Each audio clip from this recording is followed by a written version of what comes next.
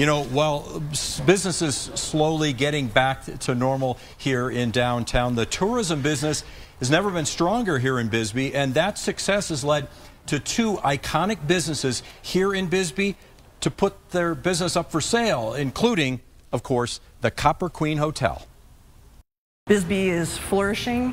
Was on Travel Lemming's top 50 places to visit for 2024. And when in Bisbee, one of the top places to visit is the Copper Queen Hotel. Built in 1902, it survived the major fire of 1908 and survived the closing of the copper mine in 1974. The oldest running continuous hotel in Arizona. Right.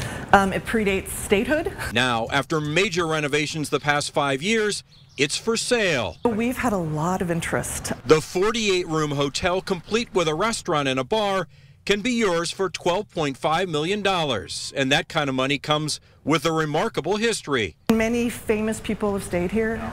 John Wayne, Teddy Roosevelt. Right. The Copper Queen is also famous for as many as 16 spirits haunting the hotel. Hagel jokes the ghosts come free of charge. But there's no joking that the owner sees an opportunity to capitalize on a successful business in a still hot market. One of those ones where it's, you know, time to move on and let's sell while it's good. Right. While the Copper Queen is a unique property with an historic designation, Hagel tells me she's confident it will sell rather quickly. We're just looking for the person who's ready to write the next chapter, you know, in this really timeless tale of heritage and, you know, just hospitality.